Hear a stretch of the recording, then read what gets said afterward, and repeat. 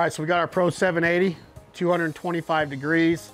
I don't do a whole lot of smoking to start with on the waterfowl. I just like the purity and the taste of the meat. We're just gonna set those on there.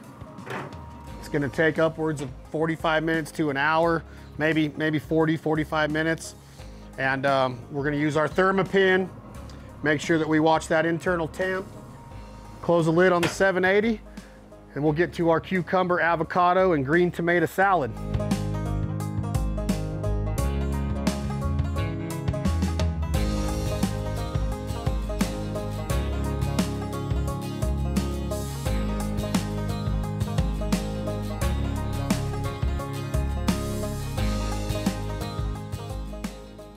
So that's it for now. We're gonna wait on those California specs to come off that Traeger Pro 780.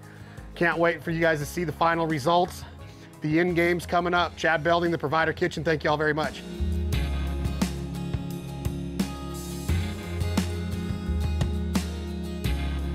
Still burning bridges and out of control, with no real direction or a place to go.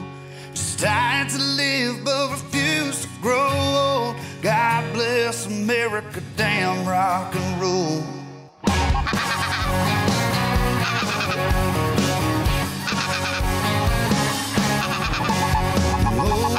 Jacket, torn up jeans, mama cigarettes rolled up in my sleeve. Screaming, take it easy like it saved my soul. Smoking tires up and down the road, still burning bridges and out of control, with no real direction or a place to go.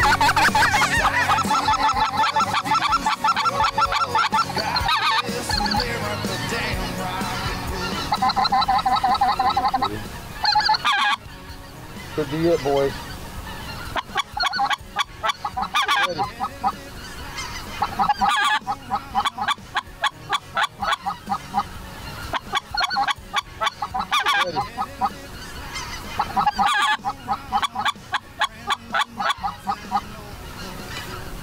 Kill him!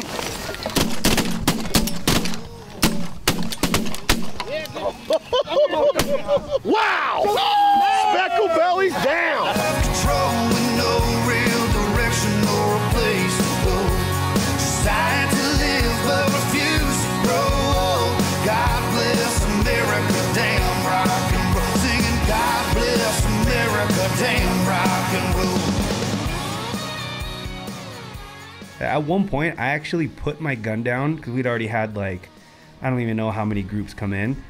And I had to get my phone out and just be like, no one's gonna believe this. So I had to sit there and film, and it started in front of me and went all the way back as far as my eye could see. And they were just thousands of them, you know? And I mean, how often does someone get to see that? I even said that day, like, that might be the one. You like, said that it, might you be said the it best, a lot. the best goose hunt I'm ever gonna go on. I think Chad Belding kind of has definitely ruined me to go do anything else with anyone else, because the first hunt was in Oklahoma that I went on with you, and it was we limited out almost every morning or every day for ducks and geese, I think. Yeah, we did. 3 days in a row, 4 days in a row. Thanks for the invite. And he not just limited out, but I remember editing the footage. It was hundreds of mallards sitting on you at once. It was unbelievable. Yeah, that was my very first waterfowl hunt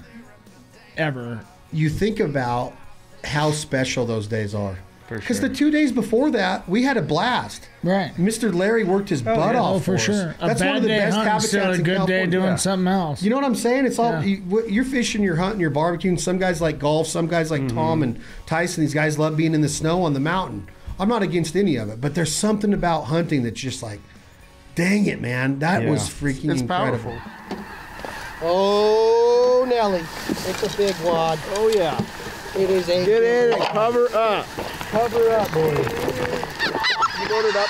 Step. Yeah.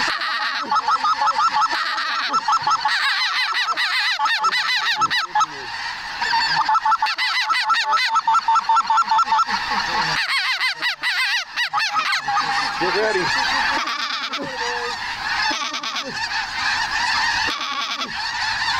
Kill him!